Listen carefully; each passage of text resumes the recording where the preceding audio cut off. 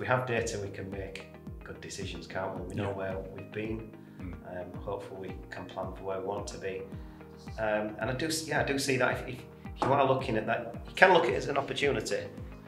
So you can look at it positively, but that takes working on rather than working in business. Yeah, I mean, a lot of them have had to adapt already, haven't they? I mean, there's a lot of things, even down to, you know, the fuel at the moment. You know, people have had to adapt.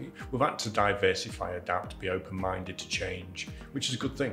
You know, it's the right thing to be doing, although it's been forced upon a lot of businesses. But you know, the one benefit, I suppose, is that what insolvency brings to the market is that, you know, the wheat from the chaff. You know, you're sieving through that side. So, you know, maybe your marketplace is a bigger market now because there isn't the competition that it used to have before. So it's looking at it from that perspective to see what, you know, how's it looking now for the future for you and what you now need to do to capitalise upon it.